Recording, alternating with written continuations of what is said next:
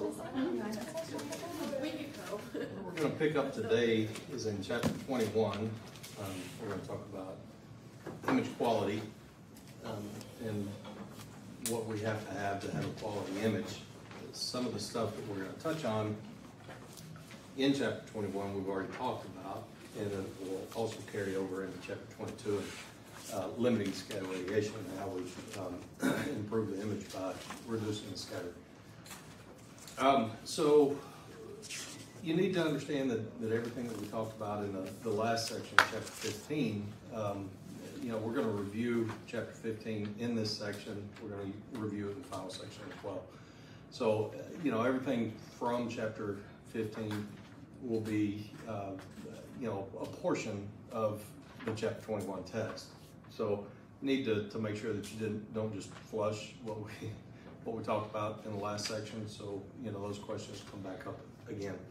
And likewise on the fourth test, the information from the third test will be fair game as well. So, make sure you stay in review of those and don't just purge the information. And if you don't, if you review back over it, it'll make the final exam a little bit easier. And hopefully that'll carry forward into the sophomore imaging class. And the summer semester is a complete departure from everything that we've done so far. So, if you stay and review this semester, it should help you when we get to sophomore imaging as well. So what we're going to talk about is image quality.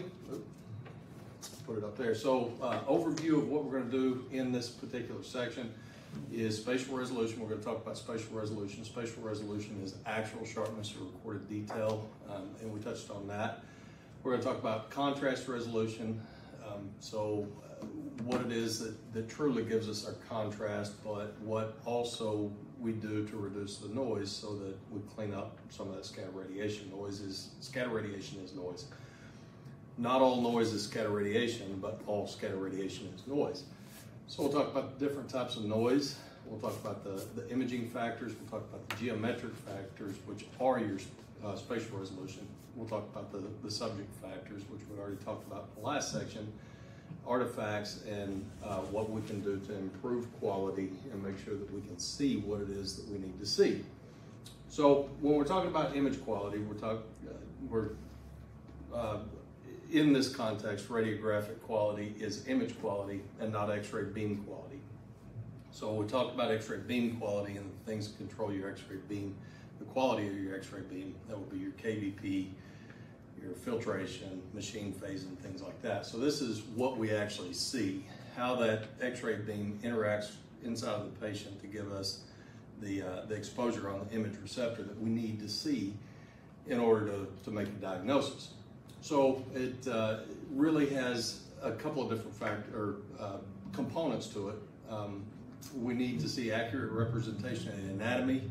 We'll go through that in positioning and what we have to have that accurate representation. That's the relationship between the image receptor, the anatomy, and the X-ray beam, right? So the best representation of that anatomy is going to be an image that doesn't show any kind of distortion, be it size distortion or shape distortion. We'll go through that later on.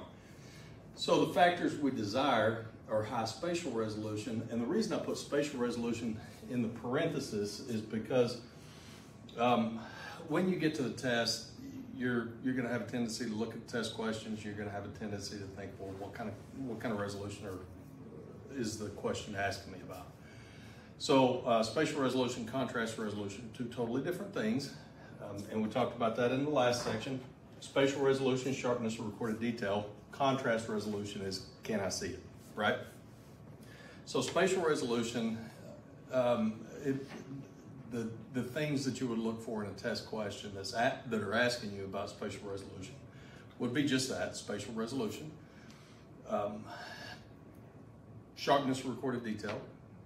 Sharpness all by itself, or resolution all by itself, would all be spatial resolution. Contrast resolution is always going to have that contrast quantifier to it, right? And most of the time it's just going to say contrast, so don't let the resolution throw you off. If it says contrast resolution, that just means contrast, okay? And if it doesn't say contrast resolution, then always assume that that's going to be spatial resolution, sharpness required detail. All right. So the things we don't want to see too much of are any kind of noise, be that quantum model of scatter radiation, or it's unrealistic to say any noise because you're always going to have scatter. So we're going to have noise, minimizing that noise, hopefully eliminating quantum model, minimizing scatter radiation, and then removal of any kind of artifacts that we can get rid of. So we're going to camp out quite a bit on contrast, not necessarily on this slide, but throughout the slideshow. So contrast, remember we've got two different types of contrast, we've got two different types of density. Contrast just means difference. Every time you see contrast, think difference. And it doesn't matter if it's patient contrast or if it's radiographic contrast. In both cases, it means difference. And really, in both cases, it means difference in density. Inside of the patient, you've got different tissue types that have different truly atomic numbers in mixture to create an effective atomic number. So you got things with high mineral content like bone versus soft tissue, which is a high water content, right? But even within similar tissue types, you've got different densities, compactness of the tissue types. So you can see different soft tissues because of that compactness, right? So you can see kidneys. You might be starting to make out kidneys on KDB. You can see the psoas muscles fairly easily. That's usually the first thing that you can pick out as a first-year student. You can see the psoas muscles on KUB. Even though everything in the abdomen is soft tissue. Of course, you got the spine and the pelvis and all that, but in the abdomen proper, inside the abdominal cavity, really what you have is soft tissue, different types of soft tissue. So even though all those soft tissues are water-based, you can still see the difference between them because of the compactness of that stuff. So it's the difference in tissue type, right? Bone versus soft tissue, muscle versus fat, and then air versus everything else, right? So that's difference. It's a difference in those tissue types. That is your subject contrast. And then we've got radiographic contrast. We have to have subject contrast to give us radiographic contrast. All right, so if everything was identical, and I don't mean just water-based, but everything was identical in compactness and makeup, then everything would look the same. We'd have no contrast, right? We can see radiographic contrast because there are differences in tissue contrast, right? So you have to have the contrast. You have to have the contrast. It's all radiographic contrast. Subject contrast gives us radiographic contrast. So we have to have the differences in tissue types so that we can see those individual tissues on the image. So what controls our radiographic contrast primarily then is the tissue types, the differential absorption. Differential absorption, we kind of touched on that in the last section, is absorption levels at different energy levels and also at different tissue types, right? Different tissues absorb at a different rate. So we've got differential absorption that give us our subject contrast, and that's how we can see radiographic contrast. So difference. Contrast is all about difference, right? Read contrast, what's the word you're thinking? Difference. Always difference, right? It kind of gives you, I don't know, it tends to throw you a little bit because it says difference in radiographic density or difference in tissue type, tissue density, right? So sometimes your definition of contrast will have density inside of it, but it's still contrast, it's still difference. So don't get hung up on density, focus on contrast. Contrast means difference, right? So it's difference in density. So what your density is the overall darkening of the image. I meant to bring up an x-ray, I'll bring one up here in a minute. So density is how dark the image is.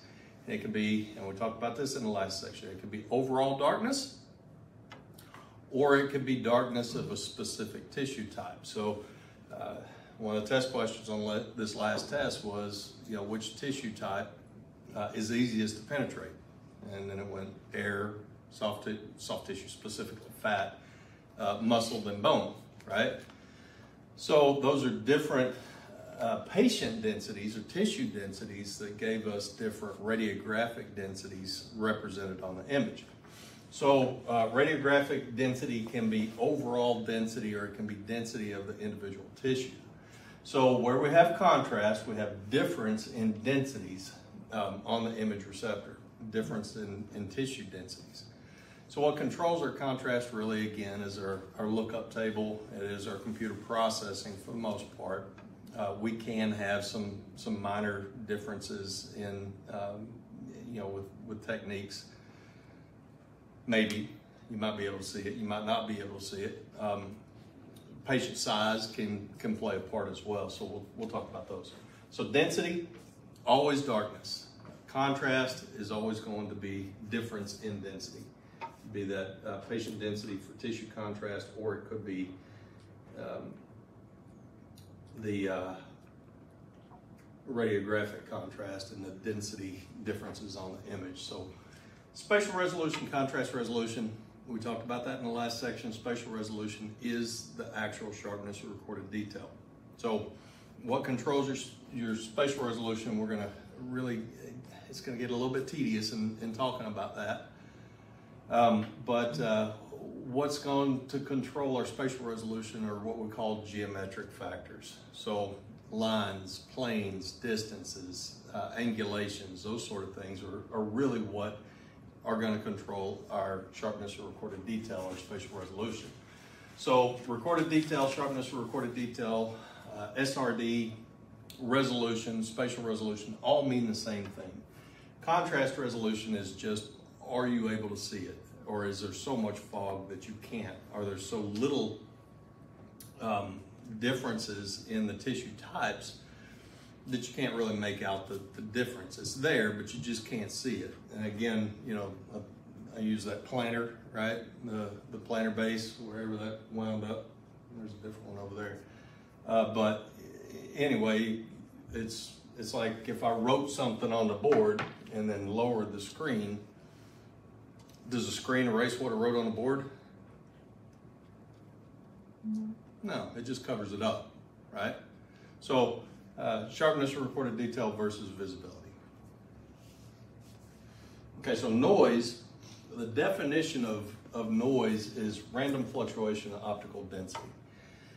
So you might see an image that looks real foggy, and you might think, well, it's covering the whole image, right? So the whole image is fogged and it doesn't really look like a random fluctuation. It might be, but for the most part, your scatter radiation is going to lay down a layer of fog across the image receptor, and it's just not going to look real random. It's going to look pretty uniform across the image receptor, and we're going to have just a covering of fog. But we've also got quantum model, and we talked about quantum model in the last section as well. Quantum model, you just break apart the word. Quantum sounds like quantity, right? And then model just means an appearance of a splotchy appearance, right? So if you've ever had a rash or anything like that, you can see on your skin differences in skin tone, right? Some places are red, some places are less red, more pale. So in that context, you've got a modelly appearance. So quantum model is a modelly appearance because not enough X-ray photons hit the image receptor. So in that case, you've actually got those random fluctuations. You've got adequate exposure, inadequate exposure, random fluctuations between the two.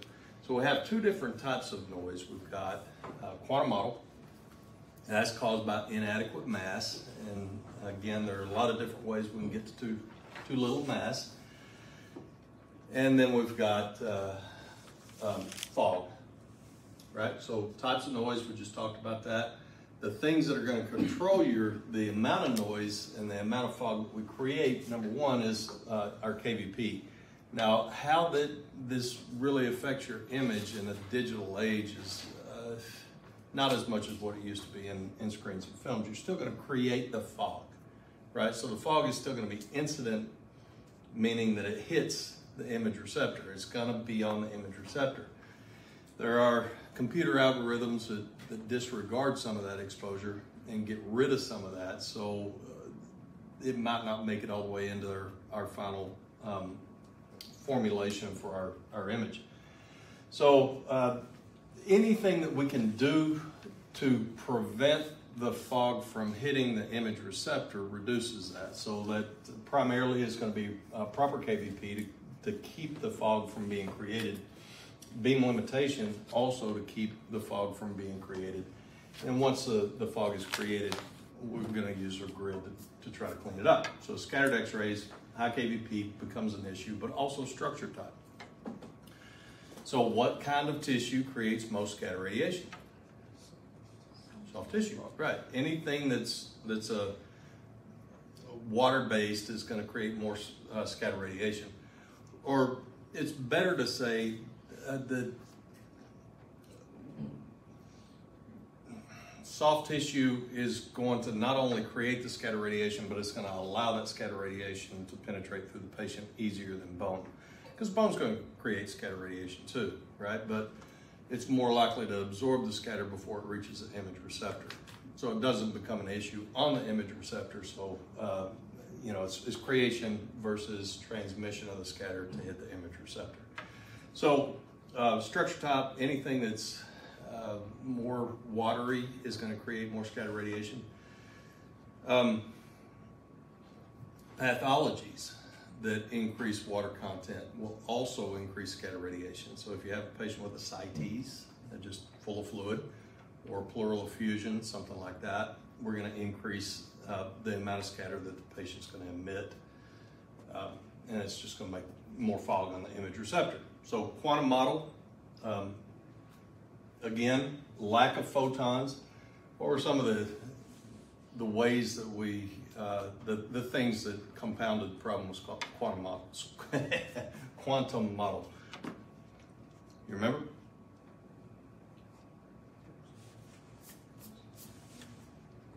I love how contact just breaks off. Okay, so what happens if you want to maintain your image receptor exposure? You don't want to change your image receptor exposure, but you want to reduce patient dose. What do? Increase what? KVP, right. So if you increase KVP and you want to maintain image receptor dose, though, what do? Decrease mass, right? So mass goes down. What are the two components of mass? MA and time, right? So what's quantum model? Too low a mass, right? So if you increase your KVP enough and reduce your mass enough, then you could introduce quantum model. So are there tissue, or not tissue, but anatomical structures that might be more susceptible to quantum model? What do you use very low mass with?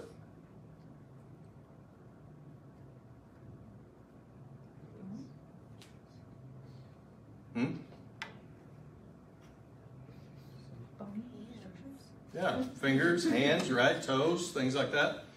So could you compound the problem? Increase KVP and shoot through little bitty skinny hands? That'd make it worse, right?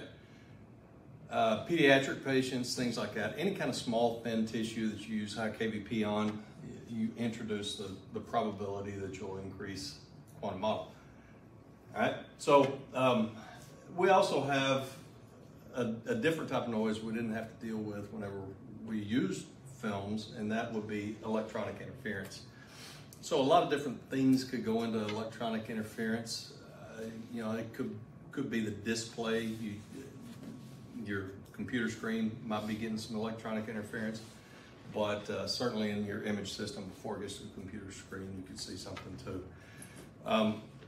So we have in CR systems, we'll walk through the steps in CR systems, just, you know, so you'll understand the image creation CR systems.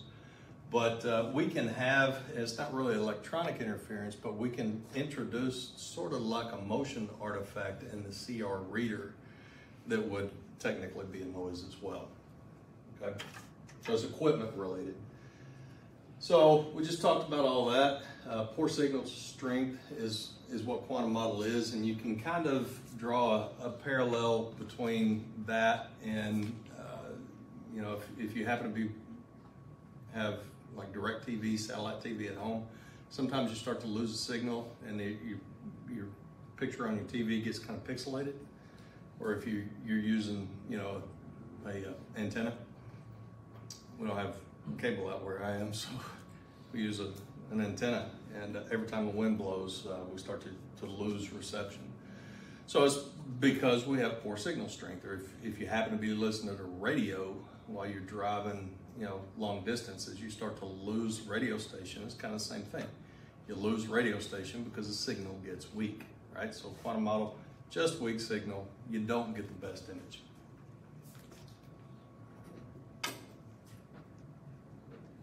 Okay, so we just talked about all that. So rules for minimizing quantum model. Use enough mass, you know, in a nutshell. But the things that could cause you to have quantum model are the things that we talked about, you know, too low mass. So you don't want to use high KVP with very thin anatomy. You want to make sure that you have low enough KVP and high enough mass that you don't introduce quantum model. So with our faster image receptors that we use in DR, that becomes a problem, or potentially becomes a problem. I'll touch on that here in a second. So by fast image receptors, what I mean is an image receptor speed refers to how much radiation the image receptor needs to make an adequate exposure to give you a good image, right? So a fast image receptor is kind of like a fast, you're taking a picture on your phone and you've got good signal. The signal on your phone would be the light, right? So in high light and good light, you make take a picture and you don't have the problems that you have in low light. So if the light's bright enough, you get a good picture, right? And you tend to not have an issue with motion on the image. It doesn't look blurry because you weren't moving or the subject wasn't moving. In low light though, that shutter has to stay open a little bit longer to collect enough light to get a good picture. And that's why it is that in a lot of cases, if you take a picture in low light, it comes out fuzzy. Something was moving, okay? So in the same way, the analogy there is the high speed is the bright light, okay? So the analogy there is that if we have high speed systems, then it doesn't take a whole lot of exposure to make a good image, okay? So if it doesn't take a whole lot of exposure to make a good image, then we can cut back on the mass, right? So if we cut back on the mass though, what do we introduce? Quantum model. So high speed image receptor systems are more susceptible to quantum model than low speed. Now I will say this though, that's something that you got to file away and carry it all the way through to the registry. You might not ever see quantum model on an image because our image receptors are so efficient. Even though they're high speed, they're so efficient that you might not, you can experiment, but you might not be able to introduce quantum model. I had somebody trying to prove quantum model on our lab equipment year before last, and he got the KVP as high as he could possibly get it, and the MA as high as he could get it with a very, well, long story short, as low a mass as he could possibly get it, shooting through thin, mocked up phantom type patient, and he couldn't introduce it. No matter what he did, he couldn't introduce it. So the image receptors they're sensitive enough that you might not ever truly see quantum model. Could it potentially still be an issue? And the answer is yeah. Is it still testable? The answer is definitely. Okay, so file that away, that what it is, but just know that you might not see it, all right? You might not see it in clinical practice. So what we want is, we want as low a noise as possible. So we want to eliminate as much scatter radiation as possible. We want to eliminate quantum model, which we should be able to do through manipulation of our technique. Use a low enough KVP and a high enough mass to not have that issue, even on fast image receptors. So fast image receptors historically have been high noise, low spatial resolution, but that's just not the case so much anymore. So KVP we already talked about, and its role in quantum model. So again, fast image receptor speeds have high noise, traditionally have had high noise, low spatial resolution, and contrast resolution as well. High spatial resolution, contrast resolution require low noise, and so low noise accompanies slower image receptors traditionally. So that just might not be the case anymore. Maybe it's just our image receptors in the lab, but it might not be the case anymore. So KVP, just for historical context, KVP used to control our scatter, it still controls our scatter radiation, but it used to control our contrast directly. And what it does, and is still applicable, is as we increase KVP, our differential absorption goes down. So that if you got to a KVP level high enough, you would penetrate all tissue types at the same rate, and your contrast would suffer from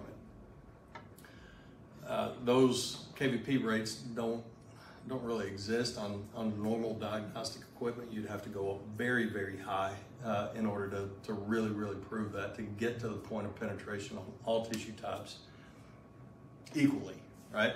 So high KVP was traditionally low contrast, even within the diagnostic range. If you shot a KUB, for example, with very high KVP, then you might not be able to see the kidneys, you might not be able to see the psoas muscles, any of that stuff, right? So the reason I say this historical context is because if you shot a KUB with high KVP now, 100 KVP in digital processing, the computer algorithm is going to make it look like you shot it with 80 KVP for the most part. Okay, so historical context, KVP is what we use to control contrast.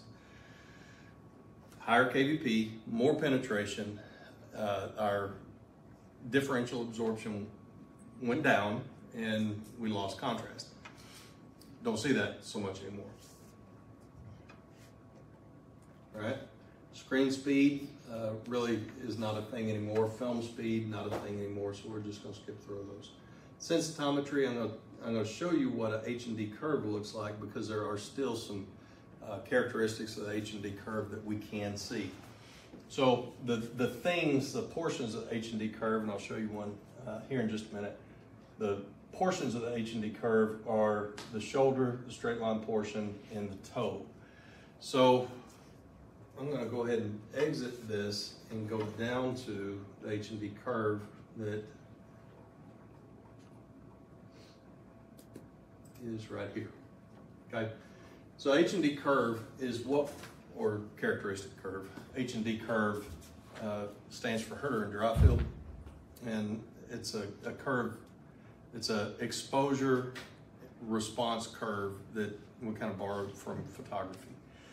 Okay, so what we have in the H&D curve is we've got it's two planes, so we've got optical density relative to the exposure. So as exposure goes up, then optical density used to go up, right? So if we overexpose a patient, we could reasonably expect our optical density to be very high. Your indication that you've got overexposure now, of course, is your index number, right? Not your overall density. So if you underexpose the patient, then your optical density would be very low. All right, so what we've got is three different portions. We've got the shoulder portion, we've got the straight line portion, we've got the toe portion. Toe portion represents very low exposure. Shoulder portion represents very high exposure, really outside of the diagnostic range. And where we live is pretty much in the straight line portion, okay? So Where we still see the H&D curve is in comparison, or not really comparison, but in description, let's say, of our lookup table. All right, so if you could get into the computer system and look deeply enough into the computer system, like a super user or whatever, then for every computer algorithm that you have, you would see a H&D curve, okay? Because the computer algorithm, most people I can't make sense out of them. You know, what does a wide lookup table mean compared to a narrow lookup table? I don't know. But I can look at this and tell you, okay? So what this tells us is really contrast. That straight line portion tells us the relative speed of the image receptor, which is constant now. You only have one image receptor. So it tells us the speed of the image receptor, but it also tells us the contrast that we're looking at. All right, so if we have an H&D curve that's assigned to a lookup table that has a very vertical straight line portion, this portion right here, that vertical portion means that you see how steep it is, right? So for the exposure from roughly that'd be like 1.3, but we're gonna say 1.5 to 1.8, look how much of a change happened in our density. It went from right here to way up here. So it went from very close to minimum exposure to very close to maximum exposure. Minimum exposure, we got great differences in density. Okay, what does difference in density mean? Contrast, right. So a little bit of exposure and we got a big difference in density. As opposed to if our curve was like this, in the same range, to get that much density difference between the two, here's 1.5, and to get to that level of density, look how much more exposure I would have to have. Okay? So when I'm going from minimum to maximum density really, really fast, that would be high contrast. Does that make sense? But if it takes me a lot of exposure to get from minimum to maximum density, that's going to take our levels of contrast, our numbers of grayscales, our number of gray steps, and it's going to spread it out over a much broader area. Does that kind of make sense? So high contrast, low contrast. So again, if you were to look up in your computer system and see the H&D curves that are representative of your lookup tables, what you'd be looking at here is extremity work. Right? Very vertical, because you want to see high contrast in extremity work. Chest x-ray is going to be more like that. Okay? All right, so the H&D curve, or the characteristic curve, is still applicable in that context. We actually used to have to plot, and we used the H&D curve to determine how exhausted the processor chemistry was. All right, so we have to take some images, and we'd have to plot the contrast, and if it started losing contrast, if our processor started giving us images that gave us a very horizontal H&D curve, that would indicate that our processor chemistry is exhausted and needed to be replaced. You don't have to do that anymore.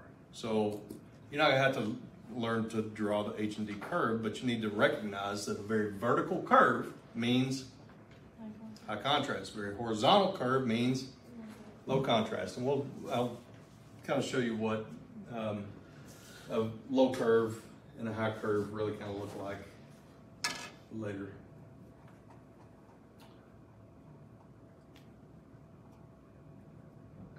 Okay. See if I can get back to the water. We're going to look at that again here later on. Okay, so it measures speed, contrast, latitude is really grayscale. Processing issues when we use processors, and possibly reciprocity failure. Reciprocity failure would be because of the speed issues.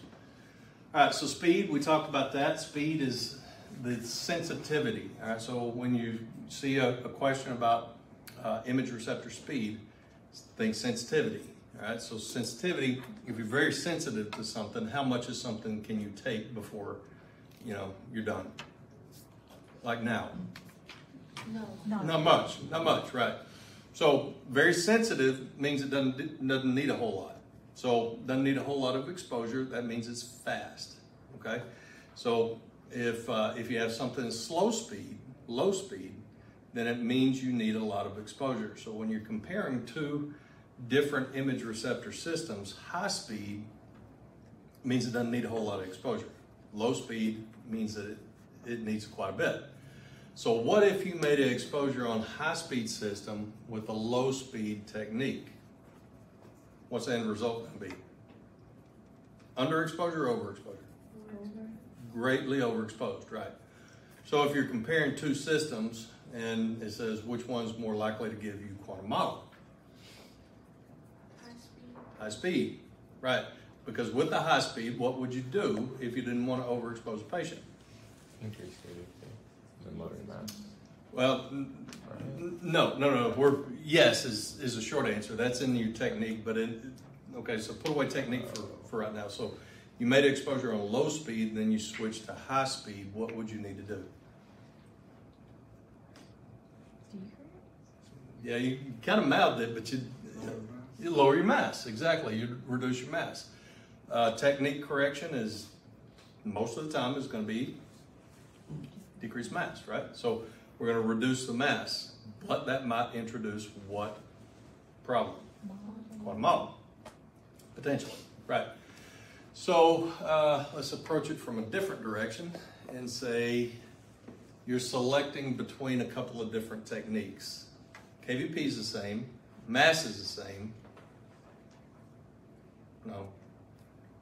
Let's see. Trying to come up with a scenario on the spot. Oh, okay, let's kind of walk into it. So you're selecting which image receptor system is going to give you a lower dose. You would select high speed because you can reduce your mass, right?